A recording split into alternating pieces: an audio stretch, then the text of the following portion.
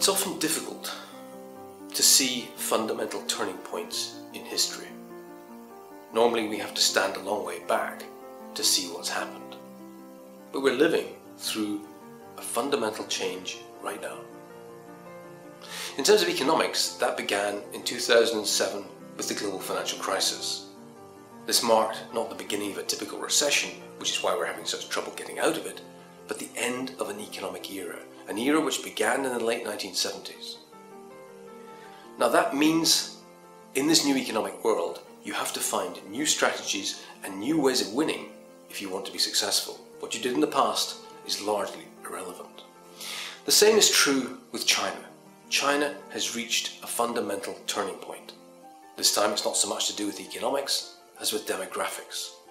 Because of the one-child policy, the number of people entering the workforce in China is now turning negative, and that is driving up costs.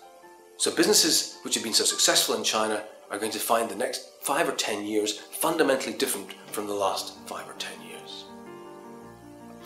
The same is true in many other areas. We've also reached a tipping point in terms of climate change, although most of us like not to believe that, in terms of the population of the planet, and also in terms of many of our resources, particularly energy.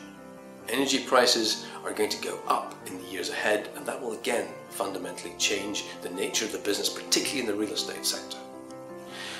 Come and listen to me in the beginning of November, and let me explain to you why we've reached this tipping point, and let me explain to you what you need to do and what you need to do to make profit and benefit in the years ahead. The world has changed, and you need to change with it.